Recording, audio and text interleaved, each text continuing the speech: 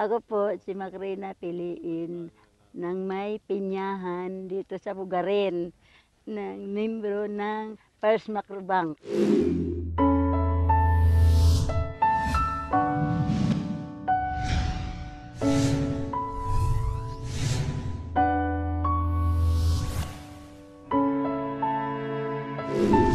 The Bugarin pineapple is carving its place in the market as the tastiest among all Philippine pineapples.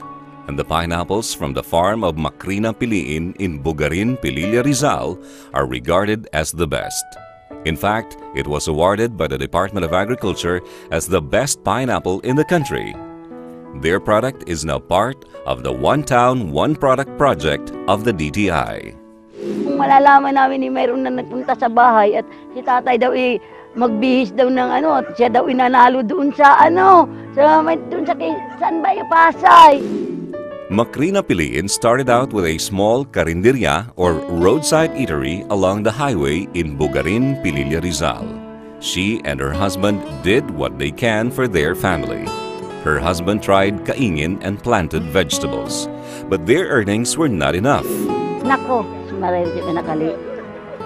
Wala, kasiguraduhan talaga anak ang aming kita talaga. Adi nagdaan pala ng kami, nagtinda ng gulay.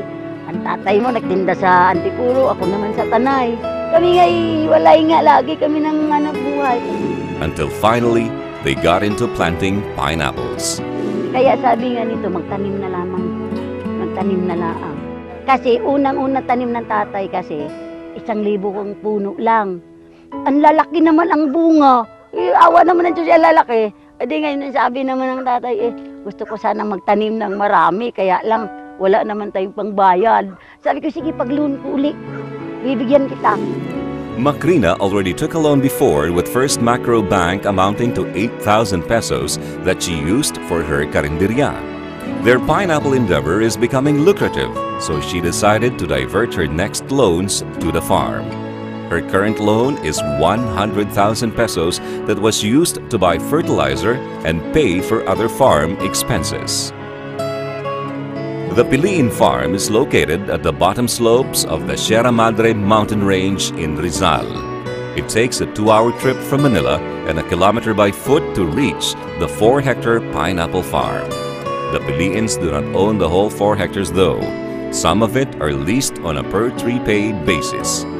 The farm's previous earnings amounted to 200,000 pesos, but because of the recent expansion, they now expect a profit of 400,000 pesos after the harvest. Macrina's life today is a far cry from before. She was able to build and extend her house and even bought a small apartment building that she rents out. Naku, wala nga kami talagang hindi namin malalaman kung saan kami kukuha ng ganyang namin. Ng hanap buhay, tiyagaan lang. Yun ang talagang gapang talaga. Kaya ngayon, yun ang ako pinaalaala dito sa mga kabataan. Through all these hardships, Macrina Piliin kept a smile on her face. Never afraid of challenges, she continues to work hard for the future.